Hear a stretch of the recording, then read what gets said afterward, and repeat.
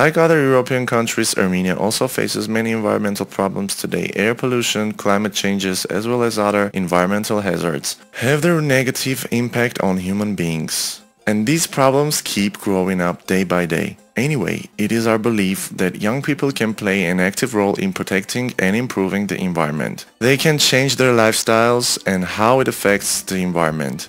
They can make their homes, schools, and youth organizations more environmentally friendly by using safe products, recycling or different materials, as well as preserving resources such as water and electricity. This is the main reason Armenian Progressive Youth NGO together with Biosofia NGO implemented the Youth for Environmental Protection project, which lasted almost 2 months. The project was implemented in the framework of Getting Involved program launched by Eurasia Partnership Foundation, Theodor Hersch Kolleg of Robert Bosch Stiftung and Association Mid-Ost. The aim of the project was to inform youth about different environmental issues as well as to show them ways how to keep clean environment. As school pupils don't have a direct access to this subject, by teaching and informing them we can change people's attitude towards these issues and make a positive impact. The project involved school children from different schools of Gyumri, mainly teenagers from 14 to 18 years old.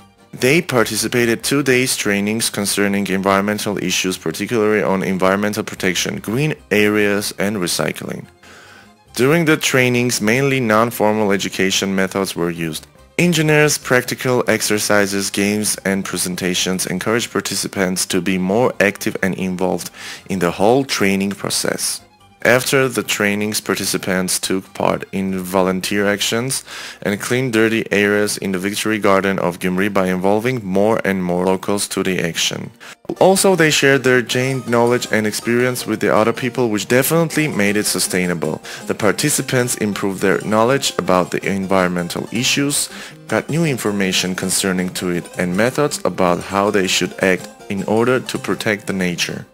We are sure that by strengthening the knowledge of youth on climate change and protection of the environment, these problems will not continue growing in the form that they are.